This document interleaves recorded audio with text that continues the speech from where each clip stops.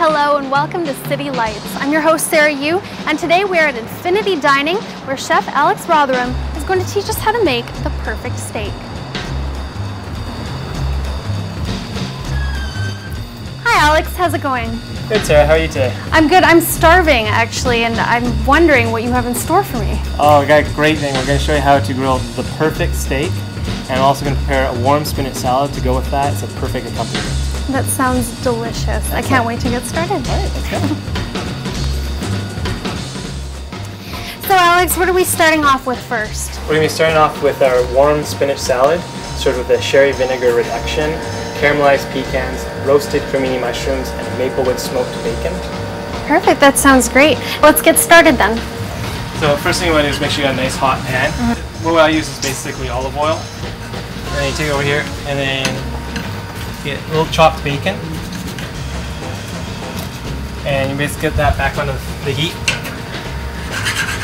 You just want to let the bacon saute a little bit. Right. This is going to toast the bacon up a bit, and the flavor, the fat of the bacon is going to melt into the oil, and that's actually going to add to the flavor of the vinaigrette. And now we can add the rest of the ingredients. So we have caramelized pecans. Basically, what you do is, to get caramelized pecans is you caramelize sugar, so just a little bit of sugar in a pot with a little bit of water until it turns golden brown. Okay. And you pour that over some pecans, toss that over, fire that in the oven for about 4 or 5 minutes to toast it, and that's your caramelized pecans. Perfect. And then roasted cremini mushrooms. And with the roasted cremini mushrooms, slice them up, toss them in a little bit of olive oil, salt, and pepper, and then you have your oven set at like 500 degrees, so it's really hot, and it's in there for about 9 to 10 minutes, until basically they're cooked all the way through. Okay. And so basically by doing that, and then rather than just sauté in the order, it basically gets all the excess moisture out of the mushrooms. Oh, okay. And so it intensifies the flavor, and so you get a much stronger flavor of the mushroom. Once all that's sautéed and everything, it's a sherry vinegar. Add that. Beautiful. And just a few seconds, and that will reduce. And we just pour that over the spinach. And you want to make sure the spinach has been out of room temperature for a while, so it gets nice and warm. Okay. Like obviously this is going to heat it up more, but you don't want to have it cold spinach. And then just pour that all over the spinach. And it'll just sort of trickle down over all the leaves and everything. And that is a warm spinach salad. Alex, the salad looks delicious. What is next? Well, we're going to follow up now with the grilled steak, which we're going to serve with roast or warm potato salad and sweet corn relish. So Alex, what kind of a cut are we using here today? We have our New York steak here. It uses a Canada AAA, and I marinate it we get it aged a minimum of 28 days. Right.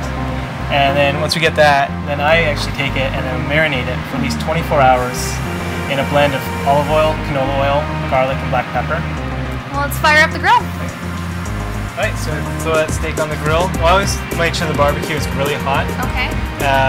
Basically what you do is like medium to high heat. Medium to high. And then basically when you add the steak on there, if you don't hear it starting to sizzle away, it's not hot enough. I do hear that sizzle. Okay, and so now while that's going, I got my roast potatoes, which we're gonna have to get into the oven. So what we do is I actually roast the potatoes ahead of time. Okay.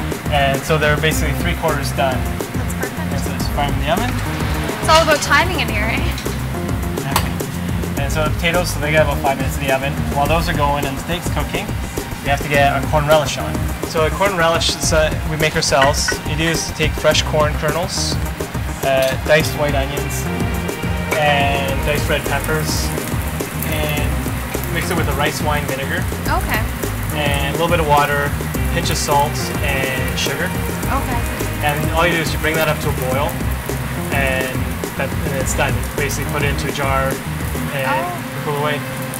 So now we give our steak a little turn.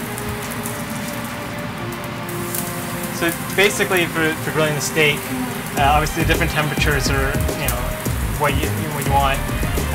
You want to basically try and move the steak as little as possible. The more, like some people you'll see, they'll basically keep turning it around, flipping it over and back in. Especially when you flip it from one side to the other. What happens is the meat actually gets hotter and then colder. And when it does that, it actually toughens up the meat.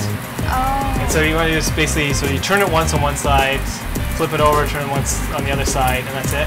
And if you're doing a rare, I say don't even turn it at all. Just leave it. Yeah, just basically put it on the one side, flip it, and then off. Okay. So we got a nice medium rare steak down there. So what you do is before you serve, you actually want to take it to the side, let it sit for a minute. Because if you actually cut into it right away, all the juices actually will leak out. Oh, okay. And then it'll stay dry. And now, something we do a little bit differently with the potatoes is rather than just doing roast potatoes, I make a warm potato salad. Oh, okay. So I take my roast potatoes, add some bacon bits, which again, all you do is chop bacon in a saute pan, and you basically just saute it until it basically gets really, really crisp. Okay. When it's sauteing, you can notice that a lot of the fat's going to melt. Right. And don't actually drain off the fat. Don't drain the fat. Leave the fat in there because it's it deep fries in its own fat. Oh, okay. And so basically once it's totally crisp, then you want to basically drain off all the fat as possible and then actually put in some paper towels. Okay. Pat dry. And some diced red onions. And then we have I make a fresh herb mayo. So it's got basil and parsley and capers all pureed in there. Oh, okay. Just like as a flavor. Again, you can do your own thing. You spread like a mayonnaise and put any fresh herbs and stuff that you wanted to make that flavor. And just toss that up. And that goes onto the plate. And then we got our corn relish. It's nice and hot now. As well. Nice grab the steak. And that is my herb steak. Well, Alex, thank you so much for teaching us how to make steak. It looks amazing and it smells great, and I can't wait to try it. Thank you so much. Thank you. Well, that was quite the adventure. Now I know how to make the perfect steak. Head on down to Infinity Dining and check out Chef Alex Rotherham's fantastic steaks. For City Lights, I'm Sarah Yu, about to dig in to my delicious New York strip loin.